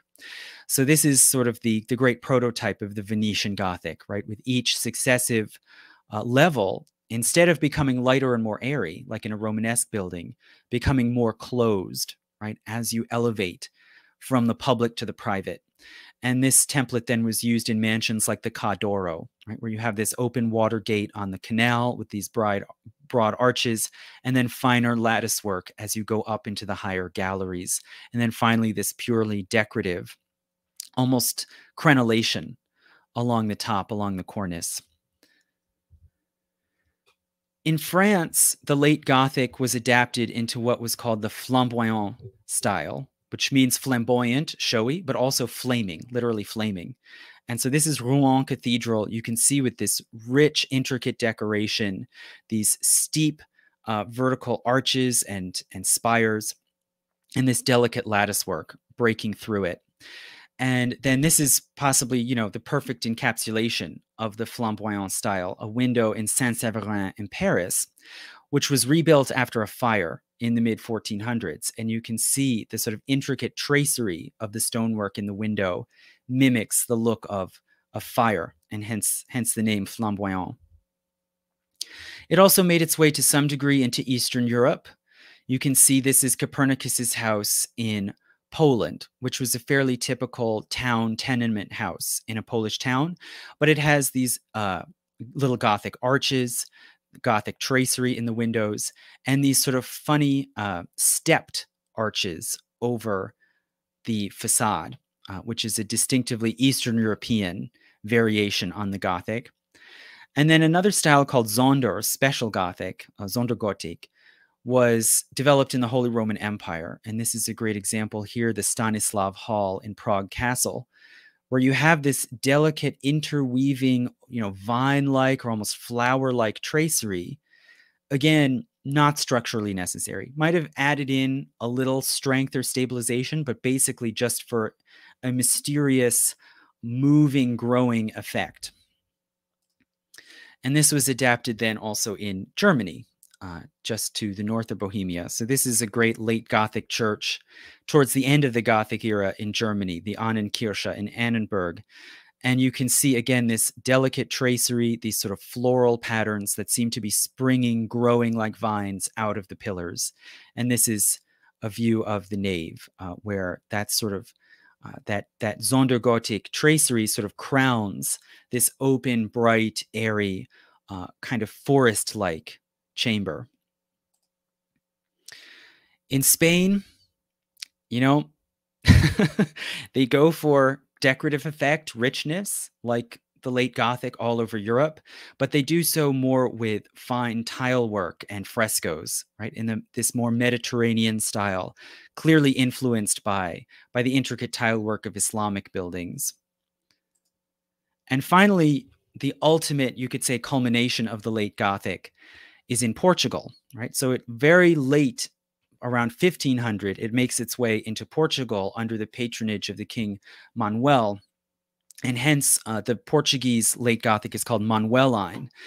And you can see, again, it goes for lightness, delicacy, intricacy, but the specific shapes sort of don't make sense with the geometry of European buildings. And it clearly borrows a great deal from Asian art and architecture. So by 1500, Portuguese explorers were making their way all the way into the Indian Ocean, to India, Southeast Asia. And so ideas and motifs started to make their way back and were intercombined with the late Gothic. So you get this sort of extremely rich, fantastical Manueline style. And the last late Gothic building I'll talk about, this is the Batalha Monastery in central Portugal, north of Lisbon. And this is the Hieronymus Monastery in Lisbon, right? So under the direct patronage and support of the crown. And you can see now, late Gothic being pushed to the ultimate extreme, where at every level, down to, tiny, tiny intricate details, everything is sort of encrusted in ornament. And again, the shapes seem to sort of mimic actual building structures, like these arches and again, these double bays in the windows, but they are clearly not structural. They're almost lace-like, right? It just being kind of draped and woven around the facade of the building, creating this sort of ethereal, otherworldly effect. So that arguably is sort of the ultimate culmination, or you could say the final dead end even, of late Gothic, before there then is a reaction. But before I get into that, let me see. Comments, starred, pilgrimage routes, the architecture. Yeah, especially with Romanesque, you can see new ideas and motifs just following right along the pilgrimage route. It's like, hey, these pilgrims in Toulouse saw this grand enthralling cathedral, and then they get to Santiago and it looks dumpy and old-fashioned. We need to keep up with the Joneses, right? So there was a kind of, you could say almost arteries of ideas and styles traveling around Europe along the pilgrimage routes. The number of vaults. Yes. The number of vaults was often symbolic. And very often it was 12. When possible, like in King's Chapel at Cambridge, it was 12. And, it speaks to the 12 apostles, the 12 months of the year, the 12 signs of the zodiac. And often the stone carvers would embellish the buildings with symbolic sculptures and images evoking those sets of 12, like the 12 disciples or the 12 zodiac signs, and give a sort of sense of unity to the complex building. England really takes things too far. A lot of people felt that way. That's part of why the Renaissance happened. We'll get to that in a moment. Yeah, Wells Cathedral with the bizarre inverted arches, it can look very modern. It looks almost like a weird, like late Art Nouveau 20th century building. But it just shows you how these late Gothic builders would try anything. Polyphonic recitals in Notre Dame. Yeah, definitely acoustics very much were in mind. And that's part of why those stone vaults were so important. Compared to Bach and later recitals. Yeah, I've never appreciated how far off the rails late Gothic went. The Renaissance style makes more sense. That is exactly what I'm going for. That is exactly the effect I'm trying to get across. So think about what the journey we've just been through and all these images of these incredibly intricate, embellished late Gothic buildings like the Hieronymus Monastery we see here. You're almost getting sick of it, right? You can't process any more of it. And if you were a pilgrim, say, traveling along to different holy sites around Europe, you could get to a point where you're almost tired, like your eyes are exhausted from all of this richness and detail. And so it's not surprising that eventually there was a reaction. And that's where the early Renaissance comes from, right? A return to simplicity, balance, openness, right? This is an example of the courtyard of an early Renaissance palazzo in Italy, built near Rome for the Pope. But it's very much in the early Renaissance style that was just coming out of Florence. And you can see it has the sort of dignity, balance, openness of Roman style, half-circle arches, very understated ornamentation, almost no ornamentation. The richness, the texture of it really just comes from the subtle grain of the natural stone surfaces, right? And you can see how a building like this is not designed to dazzle, right? Like a late Gothic. It's designed to feel serene, almost placid, to welcome the visitor in and provide a sort of quiet, meditative mood. And this is the style that very quickly emerged and took off in the 1400s, starting in Florence, because of its sense of greater dignity, harmony. It was seen as a more masculine style, right? Whereas the late Gothic is associated with lady chapels, right, in veneration of the Virgin Mary. It signals fertility, abundance, right? The early Renaissance style is dignified, placid, viewed as masculine, right? The style of virtue, right? Virtu, manliness. So this was a sort of revolutionary reaction, right, against what was seen as the excess of the late Gothic. And it comes about, of course, in Florence, right? So Florence was a prosperous, growing commercial city, largely based on the wool trade in Italy in the 1300s. And the Renaissance came relatively late to architecture. The Renaissance had already been going on for several generations in Florence in other fields, especially literature, right? And the recovery of Latin rhetoric and style in the mode of the Roman writers, the revival of Cicero. All of this had already been going on for some time in Florence, which could seem rather strange because Florence was a fairly typical medieval city, right? It would have been tight, jumbled, packed with very narrow, tall, mostly Romanesque and Gothic buildings. Right? This is a fresco painting depicting the city in the 1300s. You have this Romanesque baptistry here, which had been there since the 1000s, but then around it, this sort of crowding. This is a Gothic church with this tall spire. There also would have been fortification towers belonging to the powerful plutocrat families. And this is San Gimignano in a medieval town in Italy as it looks today, which can give you some sense of what Florence actually would have looked like in the 1300s before the city and the region became stabilized enough that these families didn't need these towers, and the city government was able to suppress the sort of feuding and street warfare between the plutocratic families, and then finally ordered them to tear their towers down. So you get a more sort of dignified, open, harmonious looking city like we think of today. There was late Gothic in Florence. It was not a great center of late Gothic like you would see in England or Germany, but there was some. That was the style of the 1300s, right? Highly verticalist, highly ornate, richly embellished. This is Or San Michele in Florence, which was the church sponsored by the different professional guilds, like the Dyers Guild, the Weavers Guild. This is how guilds and patrons showed off their wealth and their prestige, right? Was with these sort of lavishly embellished Gothic monuments and precious objects and artworks. But by about 1400, the taste clearly was starting to shift and people wanted something different.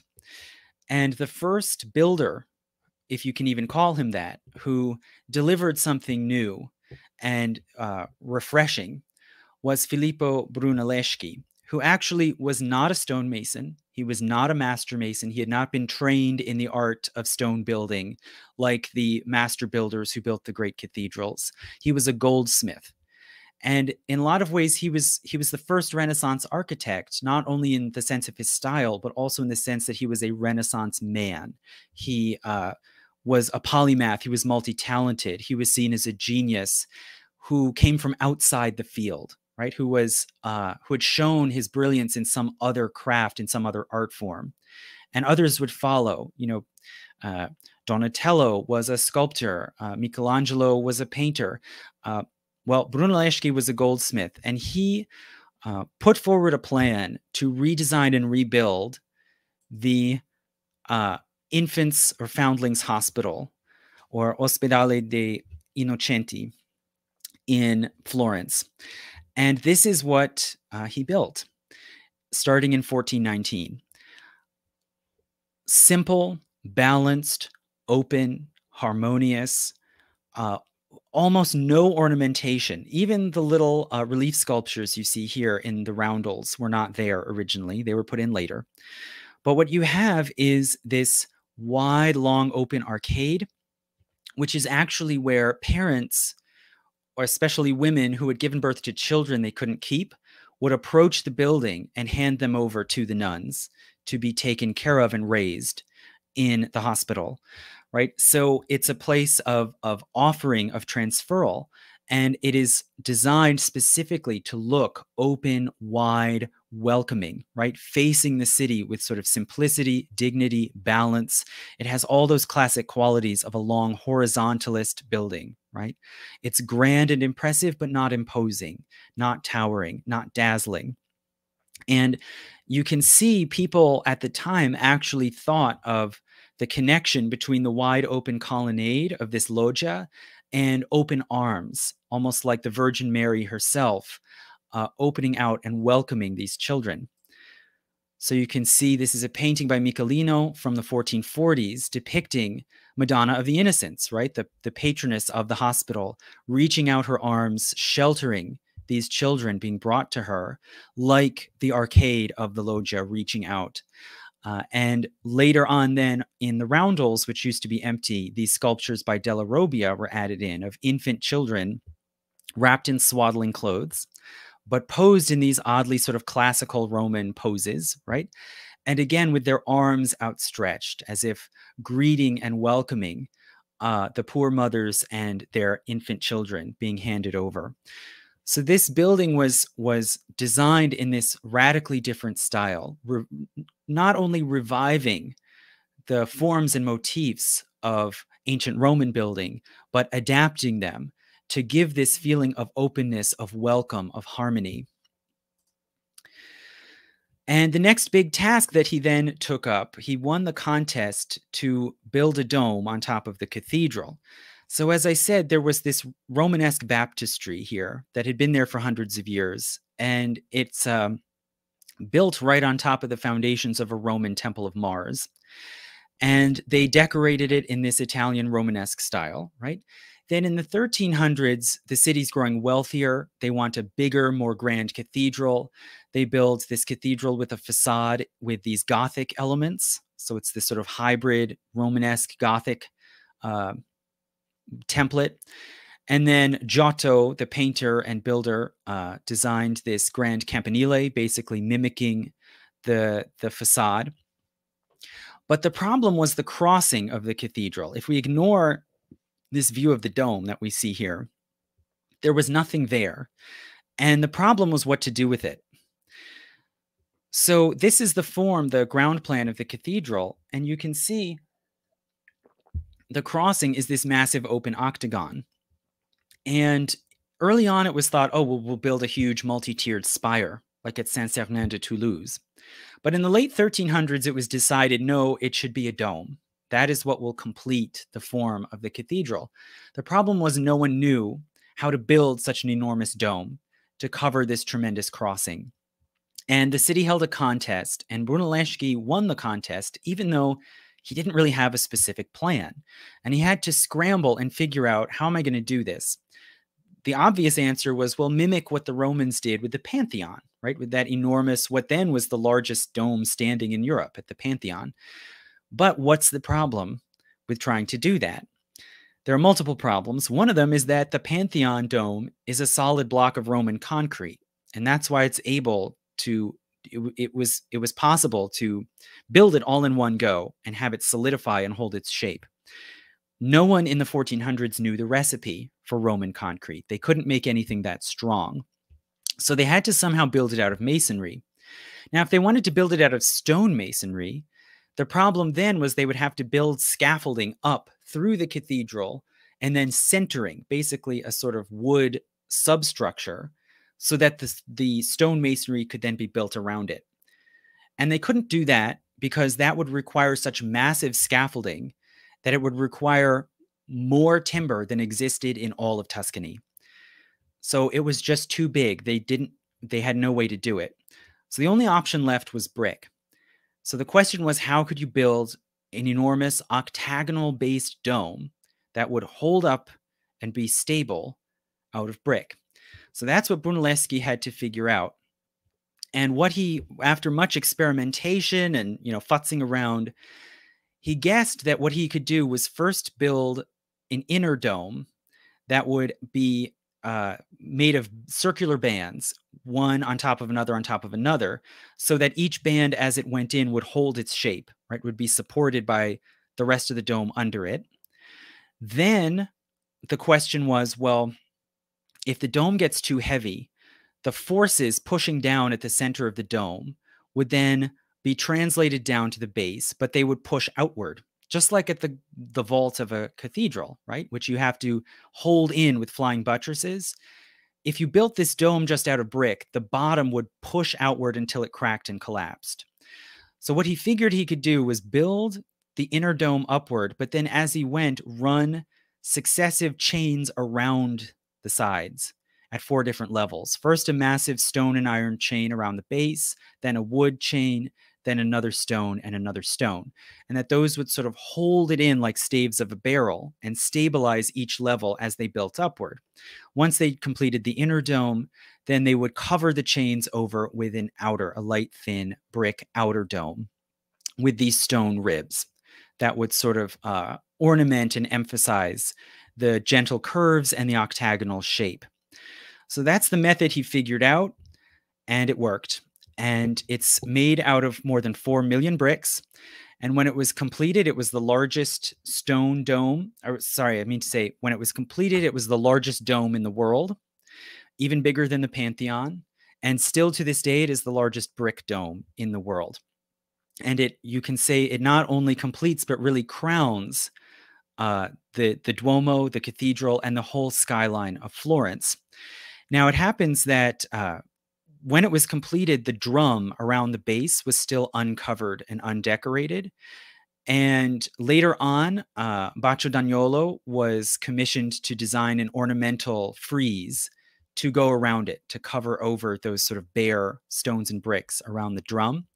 But Michelangelo saw it and disapproved, so he gave up and they stopped building it. So just this one section is there. The rest is still bare. And you can see the ends of the crossbars of that stone chain still sticking out, right? And people seem to not mind. They've left it that way. And this is how it looks, right? An incredibly brilliant skyline, right? This complex, ornamented, almost, fanatically verticalist Gothic campanile, and then sort of counterbalancing it, and you could say speaking to it, this gently curving round dome. And the dome of the Duomo really sort of announced to the world that that Florence was the heart of this new rebirth of new art, new learning, the revival of the ancients and the classics, which they, not only could use to write sort of clever, elegant Ciceronian speeches, but which they could even use to build new soaring monuments in a way that no one in the world had seen before. And so still really to this day, Brunelleschi's dome of the Duomo is the great monument of Florence, the symbol of Florence, and the symbol of the early Renaissance. So I think since we've gone on a while, I think I will stop there. And next time we'll continue on with the career of Brunelleschi, his other buildings, and how the Renaissance style spread and took hold as it was taken up by new builders, new architects, and as it spread beyond Florence, first to Rome, and then to other countries and cities all around Europe. But thank you so much for listening, and I'm going to look at the comments, and then I also want to give acknowledgement and a shout out to thank you to a longtime listener, Debbie Davison, who I've been told is in the hospital. So sending good wishes, good thoughts to Debbie. But lastly, looking at the comments, Foundling Hospital looks like a school. Yeah, well, civic buildings tend to be on the Renaissance template and the Renaissance style. That's sort of imprinted in our minds now, right? That schools, city halls look neoclassical, basically. But in the 1400s, this was something radically different, new, refreshing. Yeah, Brunelleschi guessed, and he was very much on the line. And part of the story of what happened is that he was chosen to execute this dome project, even though he didn't have a specific plan. And the city said, well, okay, we choose Brunelleschi, but we're also going to have Brunelleschi's arch rival, Ghiberti, who was another metalworker, alongside him as co-director of the project. And naturally, Brunelleschi resented this. And so he would keep going into the building site and overseeing extensions and improvements. And Ghiberti would say, well, I know what to do, and kind of interfere, until Brunelleschi just called out sick for like a month and said, okay, Ghiberti, you go ahead, see what you can do. And Ghiberti basically had to give in and say, all right, Brunelleschi is the one who knows what to do here. Even though he is improvising step by step, he's got the right ideas. He can finish it. And miraculously, he did. So again, thank you. Thank you to Debbie. Thank you to all my listeners, and especially to my patrons. And hopefully we'll pick up next time with the Renaissance, and especially the High Renaissance and the great geniuses like Michelangelo and Bramante. Thank you.